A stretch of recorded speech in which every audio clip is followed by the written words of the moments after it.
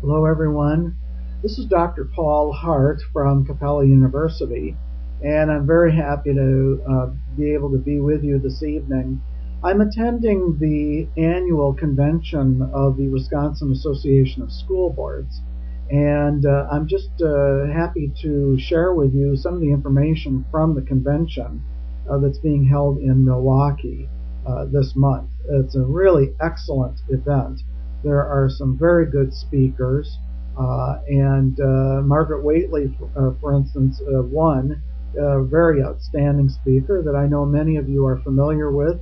She's done some excellent work in the area of systems thinking and chaos theory over the last several years, and she's going to be one of the keynote speakers for the convention a little bit later this week. So wanted to just comment a little bit on what I'm hearing at the convention.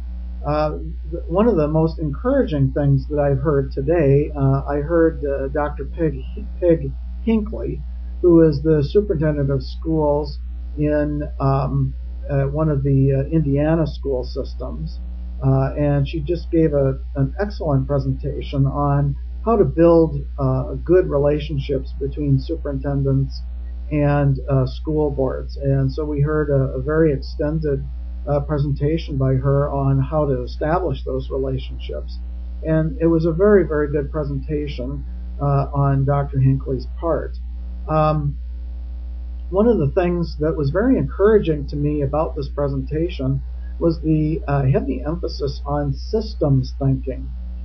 In fact, there were several parts of the presentation that related very directly to some of the work that we're doing at Wisconsin Association of School Boards with the Key Works for School Boards book that was created by the National School Board Association, and which is the basis for several of the workshops that we're doing with Wisconsin school boards.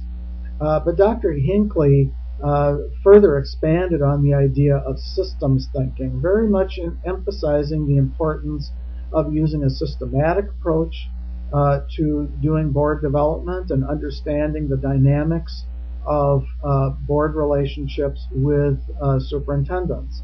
She did a great job of talking about some of the environmental factors that are influencing and really causing a great deal of conflict and tension in the relationships between school boards and superintendents. And then she presented and reinforced some of the information from the National School Board Association about how to deal with those. She presented some additional resources. For instance, she mentioned a new book by Stephen Covey's son on trust, and emphasized the importance of the need for a trusting relationship between the school board and the superintendent. So she presented some of that new information that Stephen Covey's son has put in his new book, and I would recommend that you at least take a look at that book. It looks like a very interesting book. In fact, it might be a great book for everyone on your school board to read along with your superintendent and use perhaps as a discussion for an open board meeting or a board retreat. I think that it would be a very interesting discussion and really be fruitful in bringing up and helping you to assess the level of trust between yourself and your superintendent. So I very strongly recommend that. She also mentioned Fullen's book on leadership in a time of change, which is a very interesting book. That's another one I think that I've mentioned here on this website before, and a number of other resources in that presentation. I'm not sure if I'm going to be able to get an electronic version of the PowerPoints. I'm going to try to do that, and if I can, I will post that along with this recorded message, which you'll be able to take a look at and hopefully learn some good things from. So this is the first of what will be a daily entry. I'll try to do an entry for Wednesday, and I'll try to do an entry for Thursday on the Wisconsin Association of School Boards annual convention. If I'm not able to do something on Thursday, I'll try to do it on Friday. I'm going to be here on Thursday and then going to be heading out Thursday late in the afternoon or early in the evening. So please be patient. If you don't see something on the Thursday date, then look for something on Friday or at least early in the weekend coming up.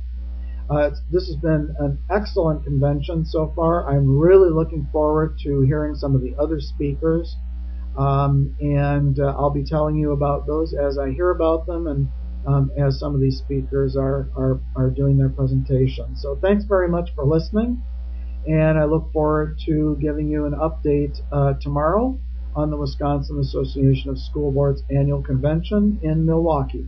Bye now.